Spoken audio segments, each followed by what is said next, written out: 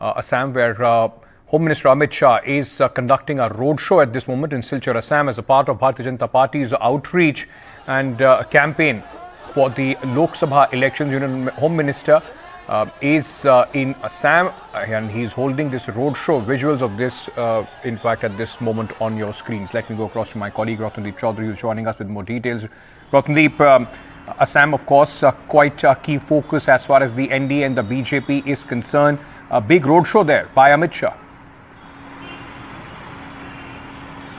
That's right. In fact, Amit Shah has started his campaign in Assam for the phase 2 polls. Remember, there would be seats like this one, Silchar, where he is holding the roadshow. Its adjacent seat, Karimganj, Difu, Udalguri, Darang and Nagaon, very key 5 seats going to polls in the second phase, and therefore Amit Shah holding this roadshow at Silchar, very important stronghold of the BJP, town which was once between the 50s to the 80s Congress stronghold, and then BJP slowly started gaining grounds there. Remember, in the 90s BJP won the Silchar seat for the first time, and at that point of time, Kabindra Purakaista became a union minister in the first BJP government led by Bajpayee, and then, of course, the Silchar seat again became a Congress stronghold through the Dev family, Santosh Mohan Dev first, and then his daughter Sushmita Dev, until her switch over from the Congress to Trinamool Congress, and now Congress is seen as a weak force. Remember, last time in 2019, Sushmita Dev lost the seat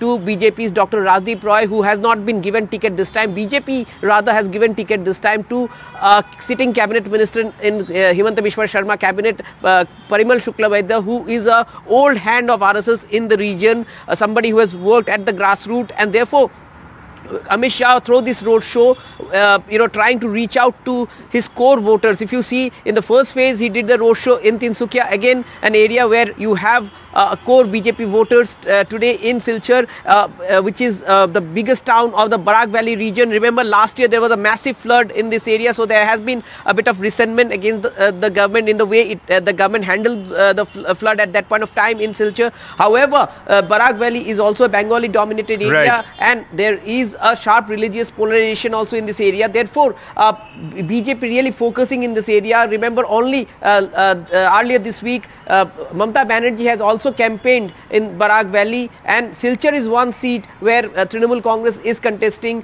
and therefore there is a triangular fight. But therefore perhaps Union Home Minister really starting his second phase campaign in Northeast through Silchar, a stronghold, and trying to send out a message to the voters and rejuvenating its cadre, because winning more than 12 seats out of 14 in Assam is a target that BJP has set for itself.